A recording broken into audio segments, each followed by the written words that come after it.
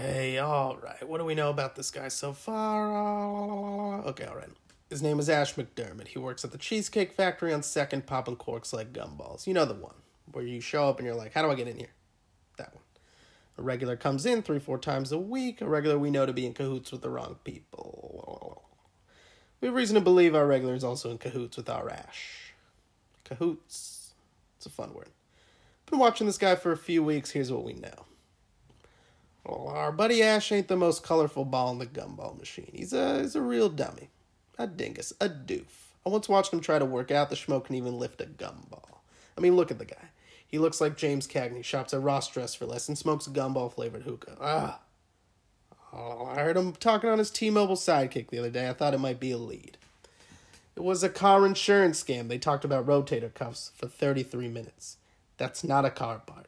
He doesn't even have a car. He rolls around in a beat-up mongoose bicycle. Ugh. Talk about a piece of crap. Like a gumball you win at Dave & Buster's for 15 points. What a ripoff. Doesn't have any close relatives. His mother sent him a Christmas card. They're Jewish.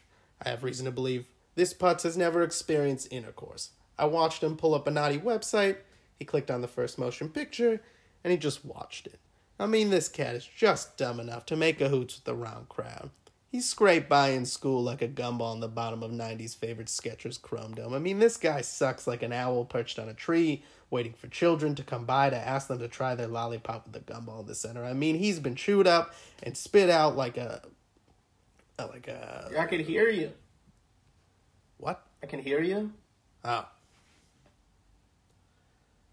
I love you. Duh.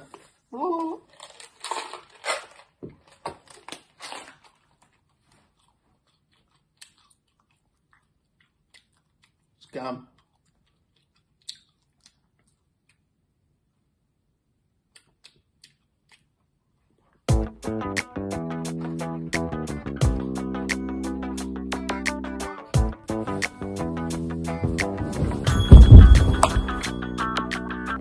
God.